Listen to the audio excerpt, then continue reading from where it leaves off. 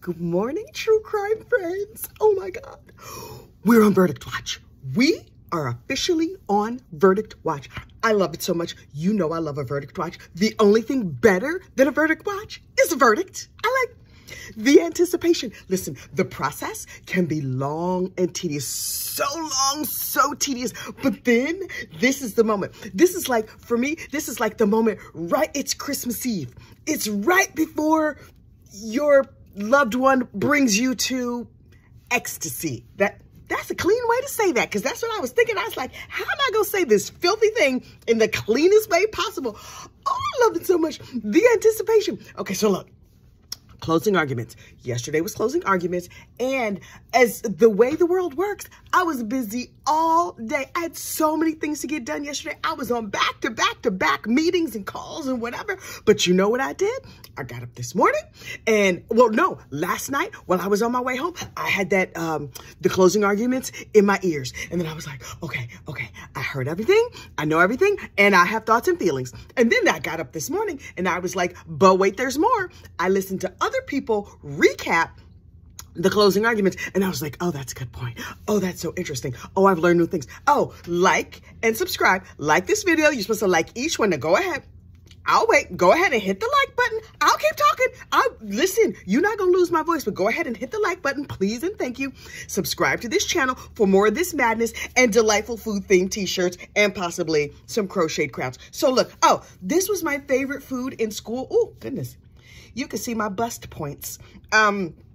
I used to love these noodles when I was in school. I was obsessed with them. Now, I think they're garbage and I would sooner die than eat them. But like, not just like the pack of ramen, but the ones in the cup, you pour the hot water and then you let it steep. Oh, it was delicious when I was like 18. Now, I would probably die from reflux. But anyway, closing arguments. Okay, so first, Christina, Miss Blakely from the state of Florida, the prosecution gets up there and she tells her tale. And she was like, ladies and gentlemen, first of all, this lady is a kindergarten teacher, right? She talks to you like you're a kindergarten teacher. And part of me is like, I'm not stupid. And then part of me is just like, oh, I like the way you explain that so that nobody gets lost. The smartest of us, the dumbest of us, the most confused of us, whoever you are, whatever you got going on, you can follow Miss Christina. And I was just like, tell me more. Her voice is so soothing. She never yells. She's a never let them see you sweat kind of girl. And slowly and patiently and methodically, she takes you through all the mountain of evidence that she has laid out. And when you're done talking, when she's done talking in her nice, yes, Your Honor, yes, sir, voice, you're like, oh, yes, he committed murder. Did he blow away his two friends? Why, yes, he did. I honestly believe that he did. Little by little, she took us through the case, but she started by saying, ladies and gentlemen of the jury, it's almost snack time. But first, let me explain to you why this man is a dirty, low-down killer. Okay, so he took the gun and he put it in the back of the head, and the trajectory and the math and the Pythagorean theorem. You know that word, the algebra term that proves that he did this. That's what he did. Yes, he did. Do you want to have circle time now? She explained the whole thing, and I was like, yes, Christina. Okay, so then the defense that was clearly very nervous. Anytime Miss Christina got up to the point where she was about to have a big, now I'm about to show you the big evidence, she was about to have a moment. They were like, excuse me, can I go to the bathroom? Because Melly's defense team, all of them became kindergarten. I have to go TT. I have to do a number 1, possibly a number 2, maybe a number 3 if I lose this case. I'm not really sure, but can we stop? Because I need to break up her momentum. Please and thank you. I need a sidebar that's about me going to pee. So Miss Christina was like, no problem, Your Honor. They can go number 1. Here is the hall pass. And then she sat down and she waited patiently. And then when it was her time again, she was like, okay, I was explaining to you how murder works and also math. And then she continued to walk, honey, this is a never let them see you sweat kind of heifer. Now listen, this type of lawyering would, under other circumstances, possibly get on my nerves. But in a murder case, and she knows Floridians better than I know Floridians, because I have been to Florida many times, but do I understand Florida? Not at all. Now, truthfully, I only know Florida from Florida Man headlines and the news and comedy. So Maybe she needs to talk like that to Floridians. Floridians, I think you are smart. I think you can understand things. But if there's one dum-dum in the crowd, oh, Miss Christina got them covered. She's like, hi there. You don't look that bright. So I'm going to explain murder to you very gently. You sit back. I'm going to give you some Cheez-Its when this is all done. But first, I'm going to explain why this dirty son of a sucker killed his BFFs. And she explained it. And I was like, ooh, what they going to say? Defense. And she talked and talked and talked patiently and kindly. And then it was time for lunch and possibly a nap. So everybody goes and they leave and they come back. And I, from the bottom of my heart, believe that Melly's defense team was like, oh, we may have just defecated a brick because we don't have that much. And what us gonna do? So they were like, okay, the beginning of the trial, Howard got up there, the commanding black man. Oh, I loved him. Now, do I think he's up there defending a guilty man? Yeah. I absolutely do. Now, Mr. Melly has the presumption of innocence. In some people's mind, there's a whole Free Melly crowd that will be like, he's coming home. He about to come home next week, y'all. Melly not coming home. I could be wrong. Listen, who knows? Florida is going to Florida, right? We don't know what Florida's actually going to do. But in my mind, he's coming home. And I consulted the streets. And when I say I consulted the streets, I mean, I did not go to the streets because no, thank you. I consulted some lovely YouTubers who are the voice of the streets. And by that, I mean none other than King AK-47. Now, listen, we have talked about the King. Let there be no mistake. King AK-47 right here on YouTube, as far as I'm concerned, he is the voice of the streets. He's hilarious. He uses terrible foul language, wildly inappropriate, LGBTQIA friendly. He is not.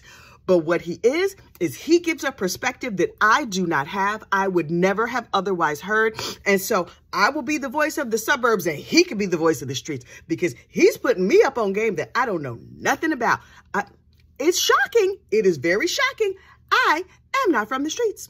I am from the suburbs. Now, I am street adjacent because my husband is very, very much from the streets, but we have lived in the suburbs for a long time. We've lived in the suburbs so long that my husband has G's. Do you know what G's are? When I first met him, bless his heart, he was like, we going, we doing, we whatever, right? The words that were supposed to end in G's, they never had G's. We've lived here so long. Now he's like, we are going, we are shopping. Whole grammar situation has changed all up. So now, I am street by injection and he's suburbs by immersion, if you know what I mean. We've rubbed off on each other quite frequently with great pleasure. Anyway, I'm a little randy this morning. I might have to wake Mr. Woods up. Anyway, what I'm saying is, I don't know nothing about that street life. And I get my information on that street life from none other than Mr. AK-47. He gives it to me straight. And I'm like, okay. And according to AK, the people down there, the street folks, they want Melly to be found innocent. Well, he's clearly not innocent. They want him to be found not guilty. And here's why.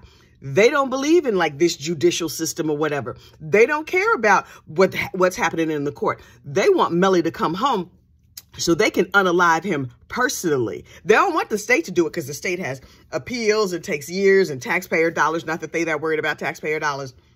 But they're like, nah. Send him home. We got this. The streets got this. So either way, karma is going to show up for Mr. Melly. Oh, and Mr. AK made another statement that I had not considered. They were like, yeah, this case has made him very big. Okay, cool. And then his manager's like, he's going to be on tour. Great. Because those who may wish to harm him are like, oh, now we have a complete schedule of where he's going to be and when. Terrific. And Mr. Melly does not, in my opinion, seem to display great judgment in a lot of things. So this case is going to be resolved in the way that it's meant to be, whether that happens in the courts or in the streets. But listen, first, the defense spoke.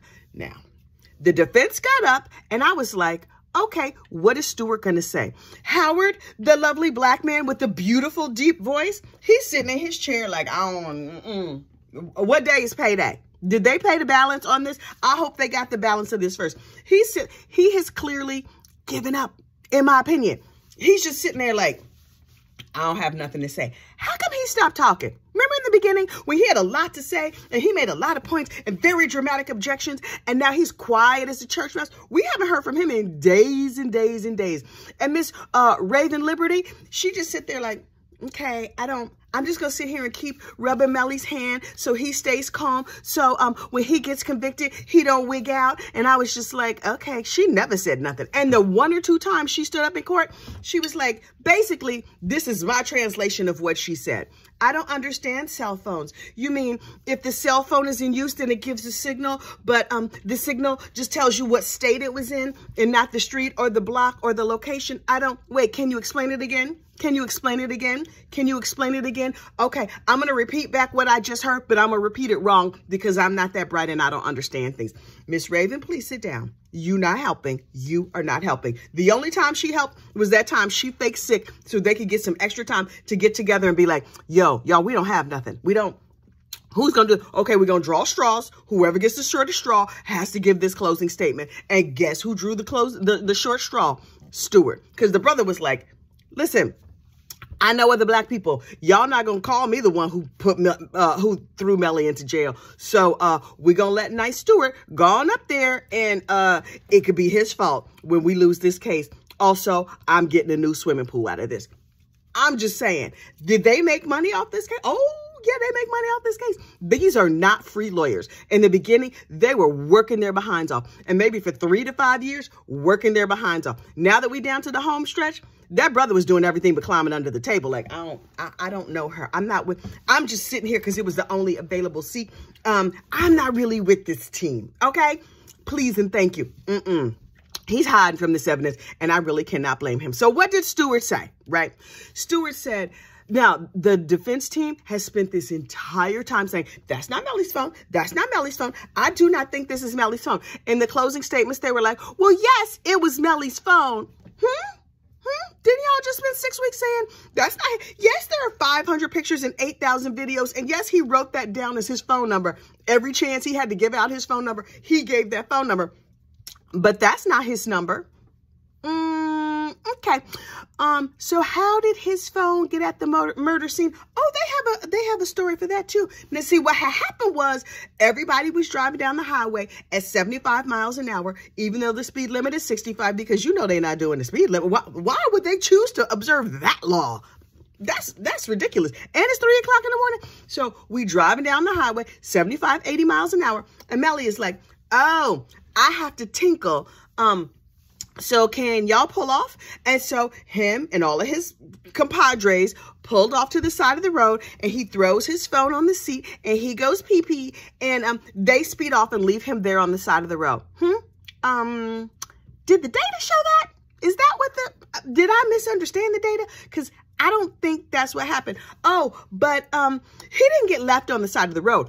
According to Stu, the defense attorney, the other car that was probably doing 85 to 90 was like, oh, it looks like my friend has been left on the side of the road.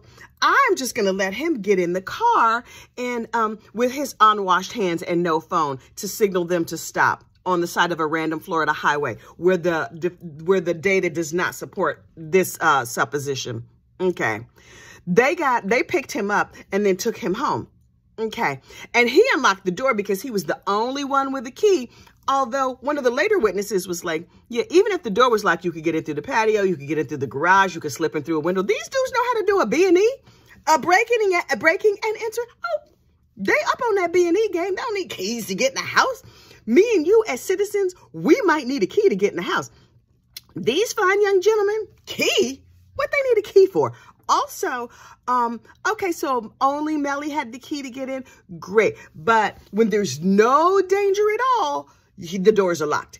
After the drive-by, when they come back to the house, the drive-by, I'm putting that in quotes, they just left the door unlocked. Make it make sense. Make it make sense. So it's not his phone. It is his phone. He left his phone because he had to pee. Okay, great.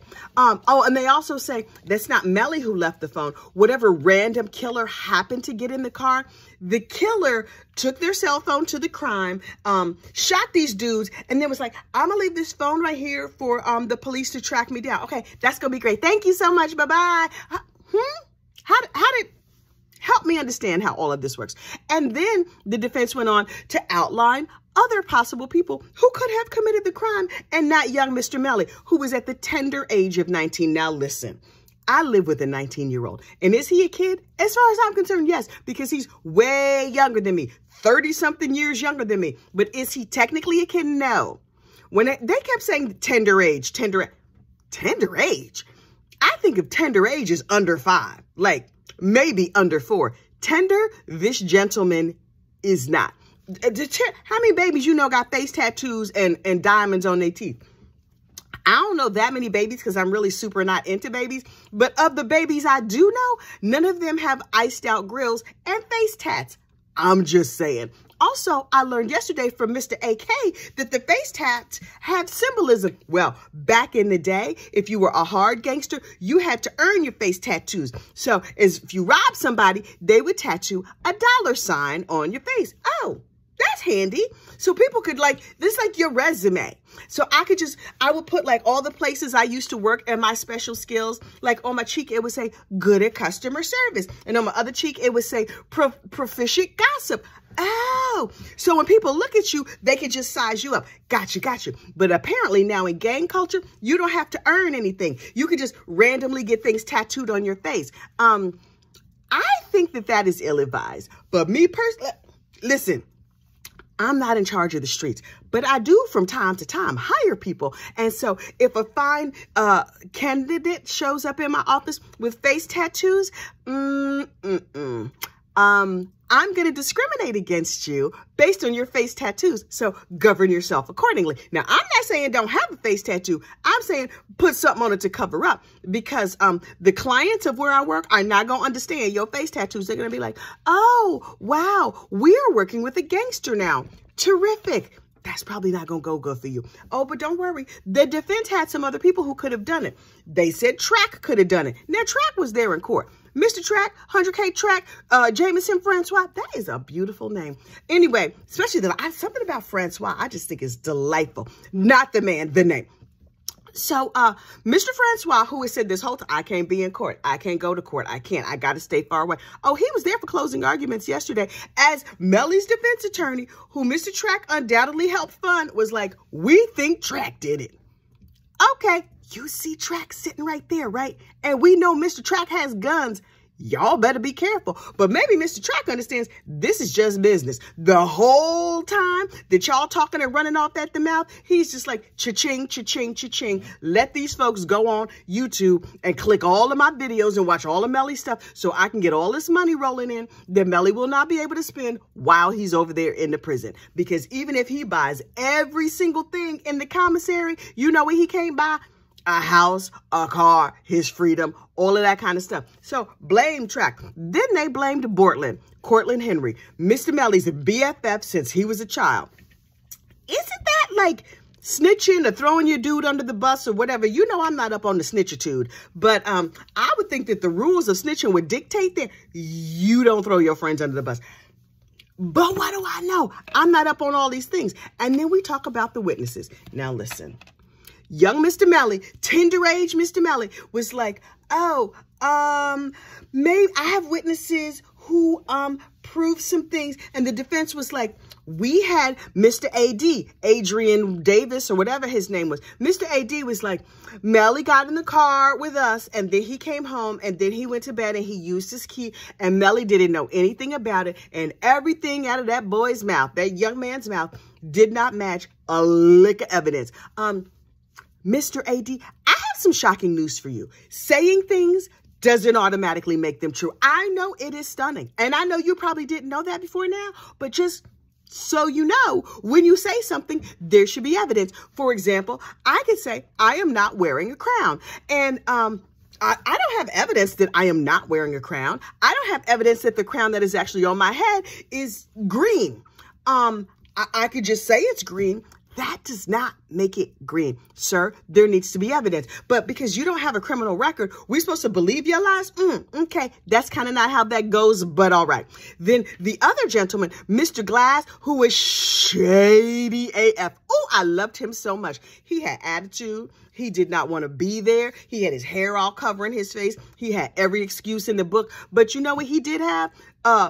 Truth adjacent information. He didn't want to be there. He was like, I don't want no parts of this.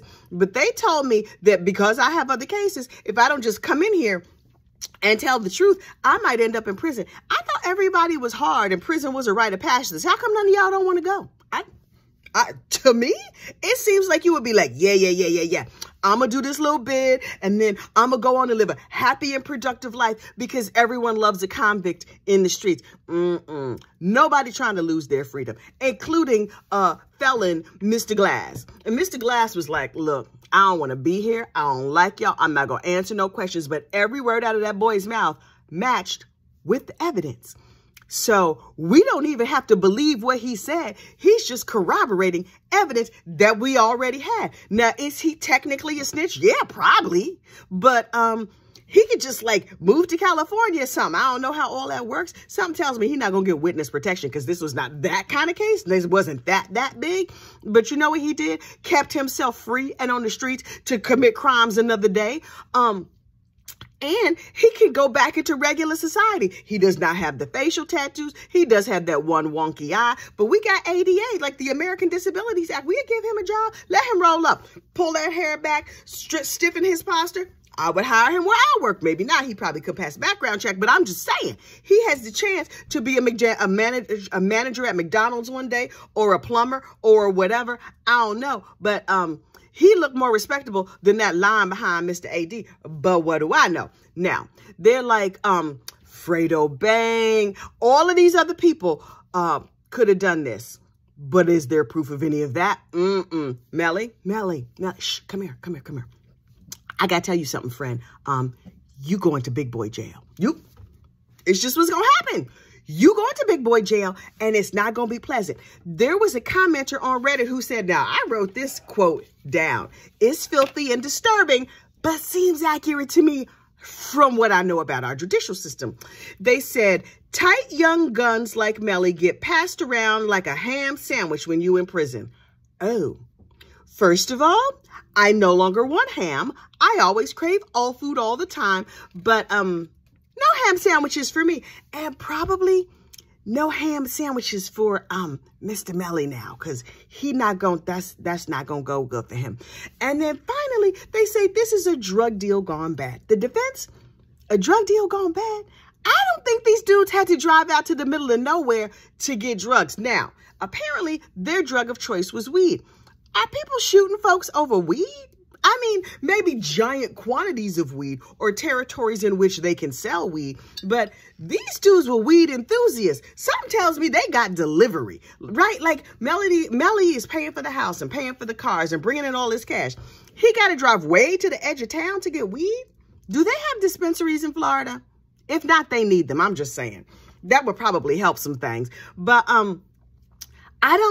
there's no proof that these gentlemen were partaking in harder narcotics, because weed is not even a narcotic. It's just a plant. It's just I could grow it in my garden. I don't, because I don't roll like that. But I'm just saying, something tells me this don't seem like a drug deal gone bad. But what do I know about drug deals gone bad?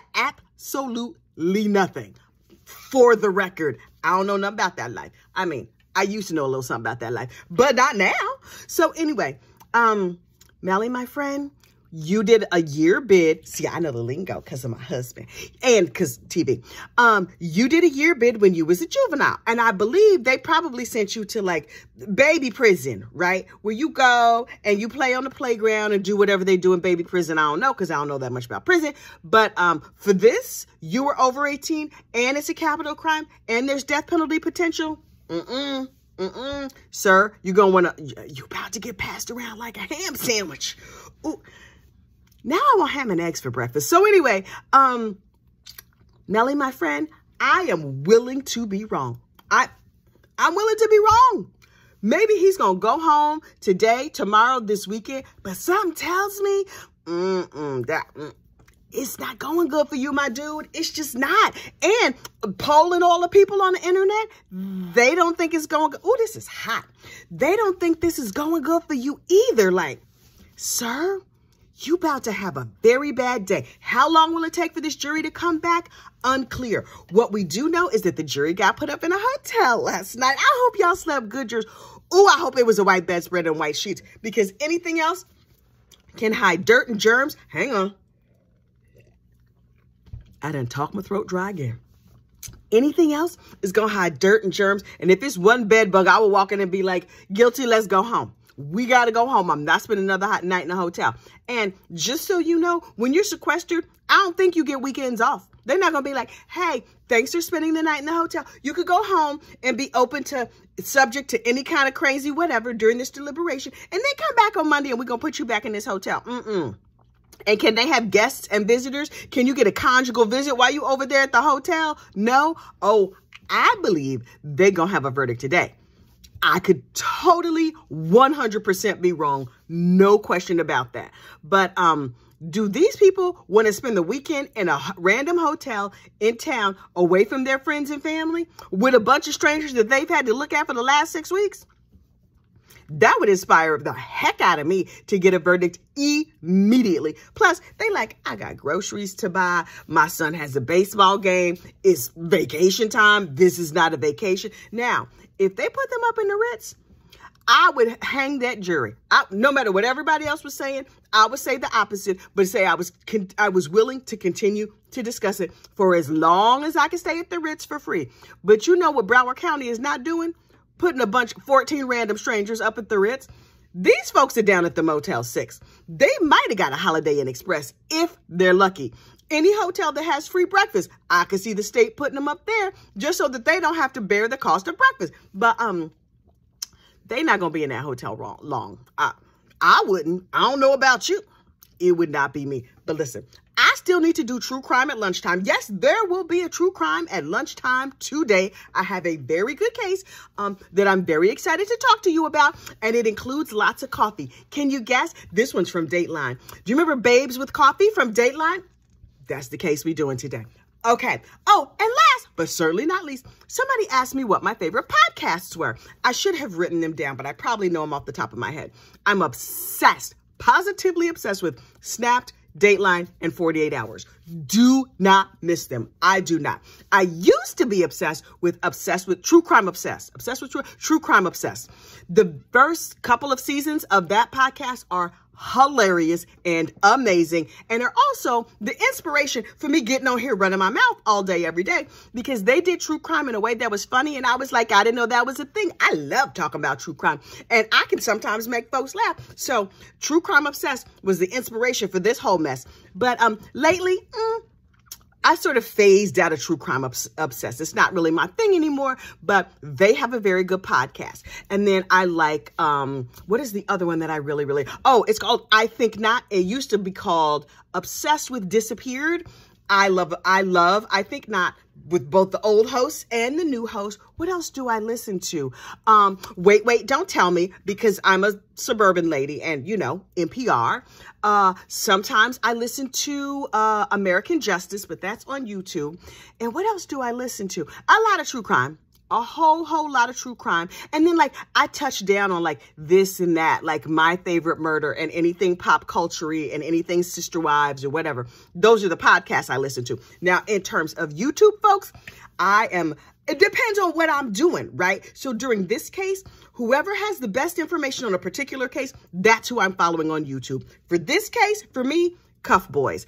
I love Cuff Boys. And he's like, all right, boys. And I'm like, I'm not a boy, but I'll be a boy while I listen to this podcast. I love Cuff Boys. I love Black Gotti. Sometimes I have to be in the mood for him.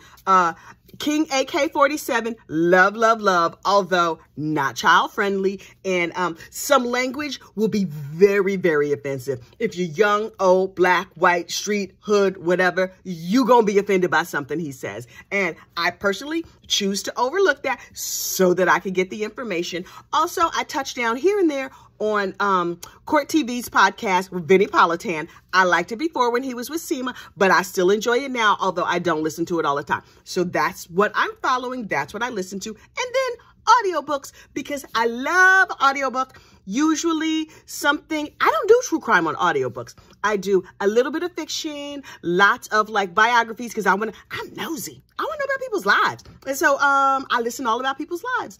And, oh, right now I'm doing historical fiction. I kind of love historical fiction. Love it, love it, love it, love it. But anyway, so that's what I listen to on podcasts. Lord, I have run my mouth for 30 minutes and I still have to do my Dateline episode for Lunchtime True Crime. Okay, y'all have a good day. This is going to take 5 years to upload, but thank you so much for listening. And if you have not already, like and subscribe. I'll see you at lunch. Bye-bye.